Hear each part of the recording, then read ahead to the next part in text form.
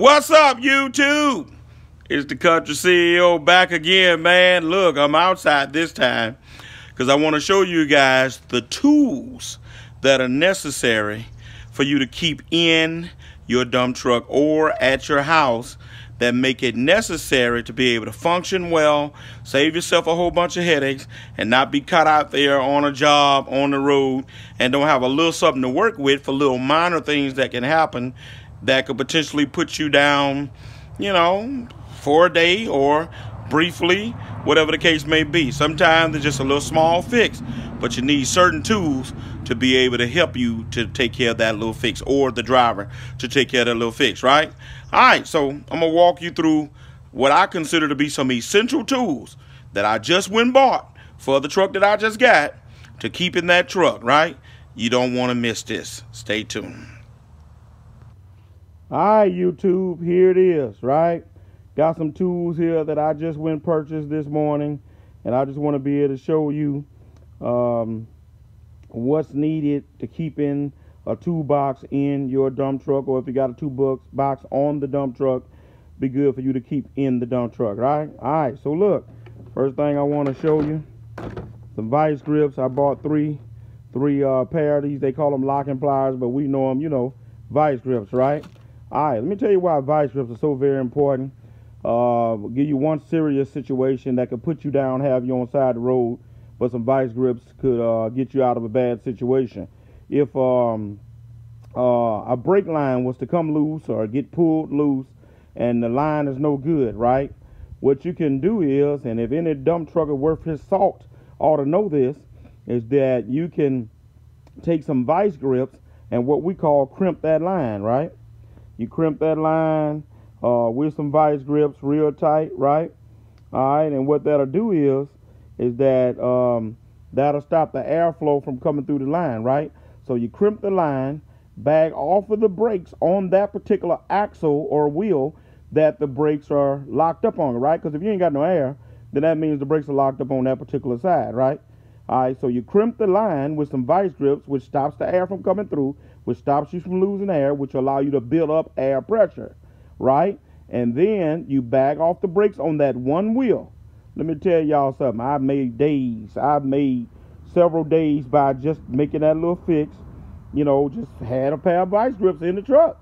All right, so that's what vice grips, how they can help you. All right, so I'm gonna walk through some more of these. Here goes some open face wrenches right here. Probably the most important one in this group is that doggone 916, right? Why, Jones? Because that 916, you can take, it's the size of your slack adjusters, right? Your brakes done got out of adjustment. Let me give you another scenario. DOT done stopped you, and he tell you got two brakes out of adjustment, but if you adjust at least one or get them adjusted, then you could go head on, right? Well, you need a 916 to be able to adjust on those slack adjusters, right? Any truck driver worth his salt and being a truck driver knows that 916 is a lifesaver. I'm here to tell you. All right. And so that's how important it is to have a 916. But you notice, you see I got all of the open faces because they fit various sizes. Okay. All right. I also got a 52-piece socket set right here from AutoZone, man. I think $19, $20, whatever. It's just good to have a socket set for little screws and stuff that needs to be unloosened or tightened up, whatever, antennas, all kind of different stuff. I could think of so many uses for a socket set in a dump truck, right? All right, then you notice I got my crescent wrench, right? Doggone crescent wrench comes in handy as well for being able to turn certain screws, and it adjusts to different sizes of the screws, right? Bungee cords. I explained to y'all a little while back, the truck I got has flaps on it, so we're gonna have to be able to pull those flaps down over that hot asphalt. That's what the state wants now. And then just in general, you never know when you're gonna need a good flap to be able to tie something down, keep it from something from flying away. All right, so let's come on over here. All right, I told you earlier also in another video, air hose. It's an accessory, but it's also a tool that you need, right? So I got my air hose to be able to supply air to my truck. You see I got the doggone end on it. I chose the long one to be able to handle that business there. All right, also let me slide back over here You see I got my shovel. That's an accessory. I talked to you about another video on that. Got my spade, right? I didn't get the customary shovel. I got the flat end spade. Works better for me. I like them a whole lot better. All right, so let's go to my box here. I got some more things in my box that I want you to see. A lot of the different screws and stuff on your dashboard, and in these dump trucks have star head screws in them. Some of them have hexagon screws. So you see I got this multiple different micro precision bit set. It has different endings with the screwdriver that helps you to be able to fit different type endings, right? Like I said, in your dump truck, the screws in that dashboard, most of the time they be star head. Then you go discover other screws in the truck is going to be hexagon, right? And I just bought this because it fits multiple endings. All right, see what else I got in here. Just multiple sizes, flathead and Phillips screwdrivers. All right, that's self-explanatory. You know you got to have screwdrivers and stuff, dump truck. All right, tie straps. You never know, something comes loose and you're going to need to tie something, right? Here they are. Got me some tie straps. All right, black tape. All right, doggone wires come loose.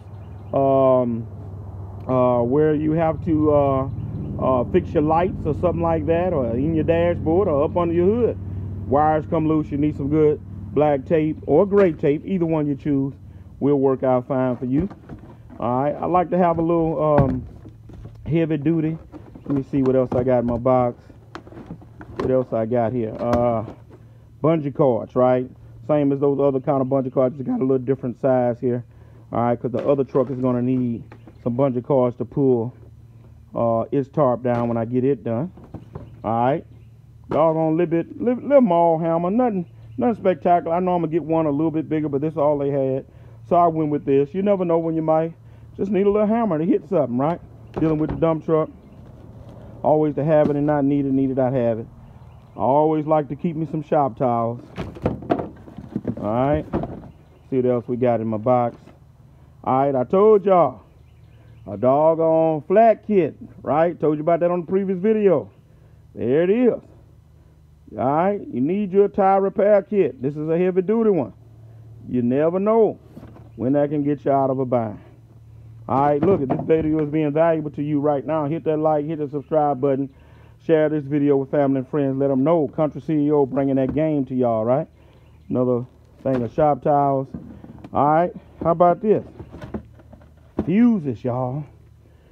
Never know when a good old fuse gonna blow on you and you in Timbuktu and you trying to find fuses at old mom and pop store and they don't sell these kind. All right, so got a fuses that we keep in the truck. All right, what else I got? Oh, sweet broom. I don't know about y'all, but I can't stand a dirty truck. I'm constantly sweeping, so gotta have that. All right, what else I got in here? Two-way tape so I can fix my air hose stuff. Not two-way tape, but little tape that you use when you're tightening fittings and stuff. All right, how about this, guys? Needle nose pliers. Needle nose pliers, got to have it, man. When you need to splice a line and all that good stuff and get it like you need to get it. There you go. You got what you need to be able to do that. All right, so I think that's about it. Only last thing I have to show you is going to be the toolbox. Just simple little toolbox from my local hardware store. Nothing fancy, $16. Old Stanley toolbox, and to put my tools in. All right, and so all I'm gonna do, stick these tools in the truck, and we good to go.